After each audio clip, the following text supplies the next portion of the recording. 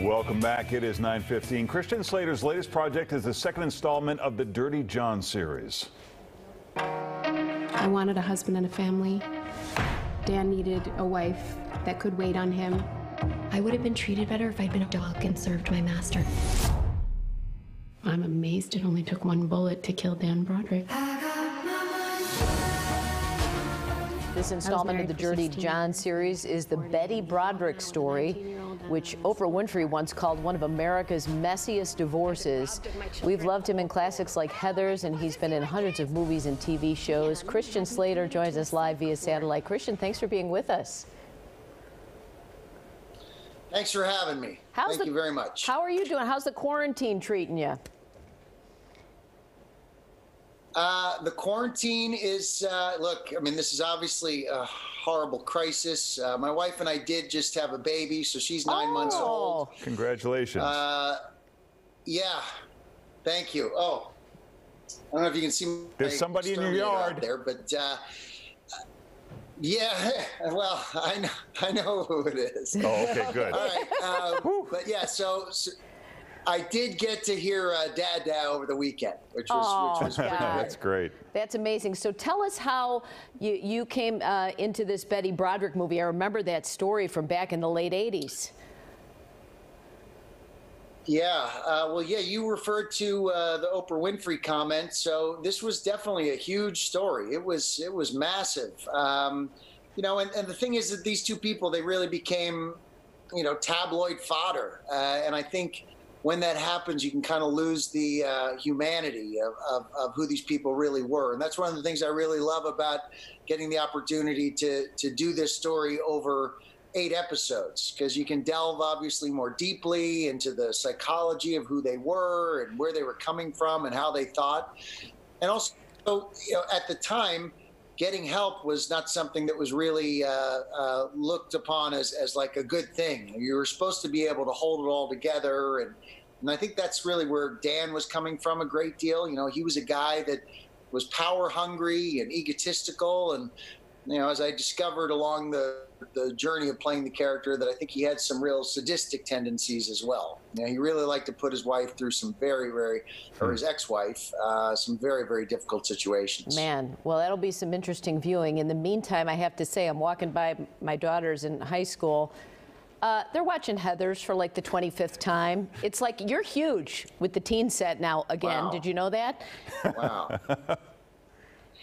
That's incredible. You know, but yeah, it's funny. I talked about that earlier, and it is funny to hear, you know, well, that some of the projects that I've gotten to be a part of, you know, have sort of gone on to the next generation. And there is a certain, it's adorable. I love it. I'm really happy about it. You got your start as a kid in a soap opera, and when we hear things like that, we always wonder, is that the product of overbearing parents trying to make their kid a star, or was this something that you just pursued on your own? Or can you not say? No, you hit the nail on the head. They were over there. No, I mean, honestly, the first role I think I had, I was 8 years old, and I played a kid who fell off his skateboard and was going to the free clinic to get some help. And this was on a soap opera called One Life to Live. And I had like 3 lines, and I did it. And then they cut, and everybody applauded, and I think I was hooked from that moment on. I think we have a clip of it. Well, no, we have a clip of an old ABC weekend special you were in. So let's take a look at that. Okay. Oh, my goodness. What's the matter? Nothing. Don't tell me. Is that you? You think there's a ghost living in my house, don't you? Have you seen him yet? No, silly. But I've heard the rumors going around. How can you believe in that crazy stuff? It's not crazy, it's true. That's quite a head of hair you had going there. He used to live here. He disappeared about 7 years ago. Haunted Mansion Mystery. Don't tell me how it ends. Yeah, of course, the Haunted Mansion. I sound like a Muppet. I mean, I can't see the picture, but I mean that's sort of what it reminds me of. It all comes flashing back, right? You know, I remember back in the day. It does. You had so many comparisons to Jack Nicholson. Do you still get that a lot? Yeah. Well, now it seems like, you know, because in this show, I've got a young guy who plays me as a teenager. Wow. And now he's getting compared to me. And I think I read something where it says he sounds so much like me. He sounds like he sounds like Jack Nicholson. So you know, they're still having a lot of fun with that, you know. But the kid did a great job. So it is very weird when that stuff starts to happen. When you know, younger people start playing you, it's very bizarre. Yeah. Have you ever run into Jack Nicholson? Have you guys ever talked about this? Is he threatened by you? It's not a subject that we have talked about. No. I don't think anything threatens Jack Nicholson.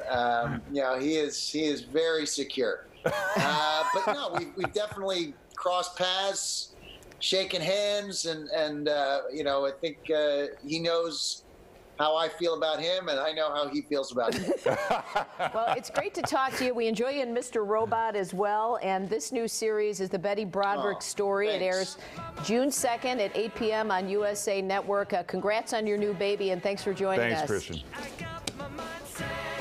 Thanks for having me very much. All right, Take care. 9